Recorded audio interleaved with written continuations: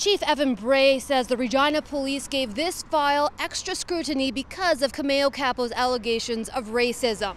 But ultimately, the prosecution's division decided there isn't enough evidence to support an assault charge against the Canadian Tire store employee. It was late July when Capo says he'd been shopping for a chainsaw. An employee accused him of stealing. Capo refused to leave the store and used his phone to record a video. Man here is physically assaulting me. No, for what? For what? In it, you can see the store employee repeatedly tell him to leave the store. At one point, the employee accused Capo of physically contacting him. At that point, it shows the employee becoming physical.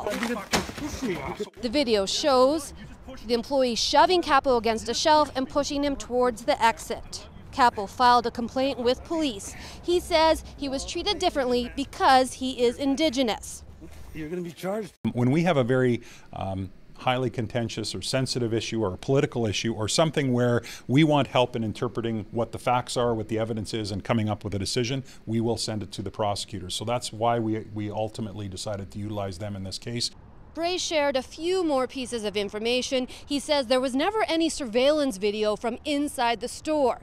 There were many interviews with witnesses. He wouldn't say whether those interviews revealed if Capo was in fact shoplifting. He does say that police would take into consideration whether Capo touched the store employee first. I'm sure it did for the prosecution. It was part of our investigation, for sure. Regina Police and prosecutions met with Capo face-to-face to explain why no assault charges would be laid. Bonnie Allen, CBC News, Regina.